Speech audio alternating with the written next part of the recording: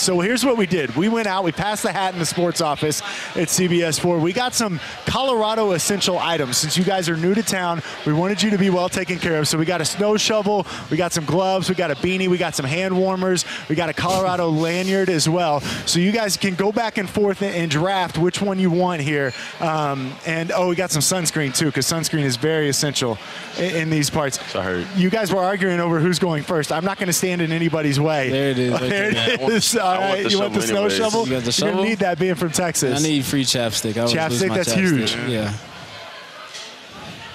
Gloves. You going gloves? All right. All right. I go with the... The beanie? Oh, you messed up. I'm going for the hand warmers. You need the hand warmers. That's it. Gotta keep the hand warmers. But I end up getting more stuff than you, so I win. But I got better stuff. Look at this. It's about quantity. It's about quality. Hey, guys, you were great tonight, man. We really appreciate you guys coming on. A reminder, if you want more of our visit, make sure you log on to cbsdenver.com. We will have a few more minutes coming up just after that. Now, you guys have signed a lot of autographs, but before we leave, we're going to have you do our Coors Light sign-off and get a couple more John Hancocks from you here on these footballs. Thank you, sir.